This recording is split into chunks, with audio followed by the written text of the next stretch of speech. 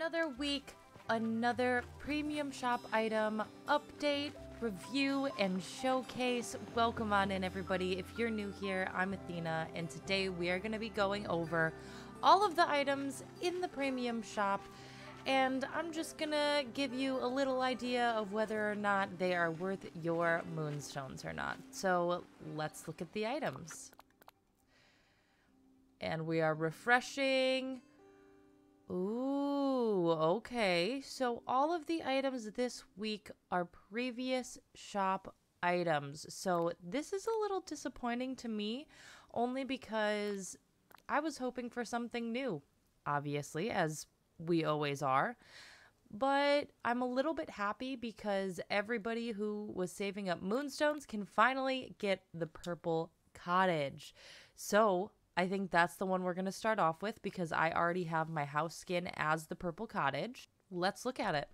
This is what it looks like in real life. We're already standing in front of my house, which I have already reskinned to be the purple cottage. And for those of you who don't know, in order to change your house skin, go into furniture mode, pick up your house as if you were moving it, and there should be a button to replace your house. It should show that on the bottom right-hand corner. For me, it's square because I'm on PlayStation. Click that button and it will give you a bunch of different options to replace your home. And if you have purchased the cottage house skin, you should be able to change it to the cottage. One cool thing with the cottage is that if you walk around to the back of it, there is a door that is completely functional, so you're able to make a backyard. But if you just put the house completely up to the wall, no big deal. I don't think anybody will notice that there's a back door, but you do have a functional back door if you want to have one.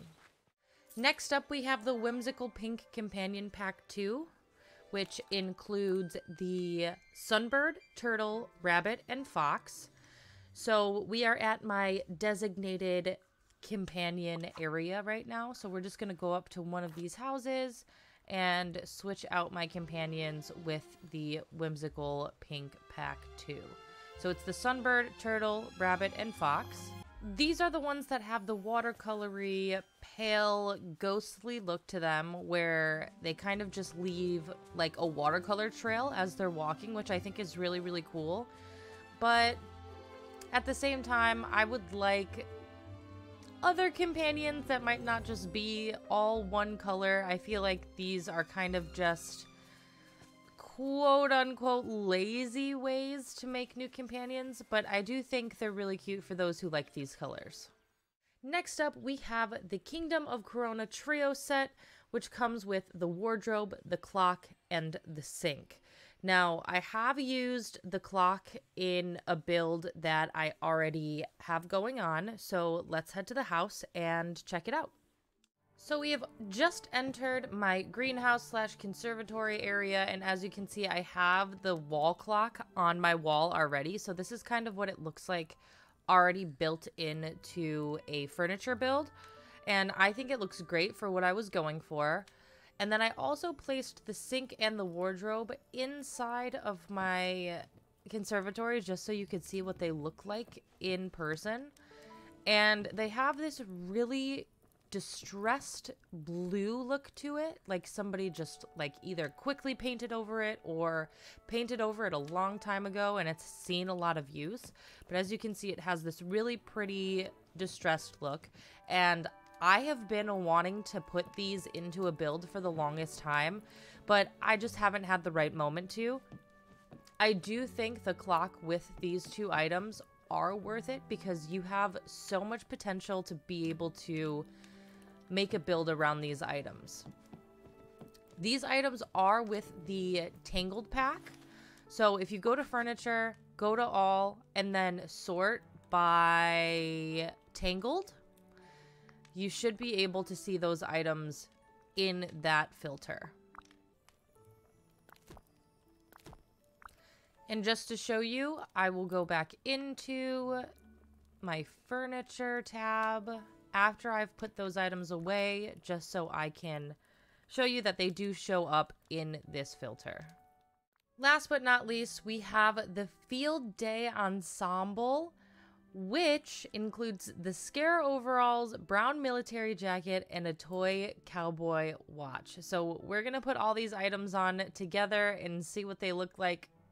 Something's already telling me that they're not going to go well together, which is kind of a bummer. I really like the outfit packs that kind of mesh well with each other and you can wear it all at the same time. But let's put these items on and see what it looks like.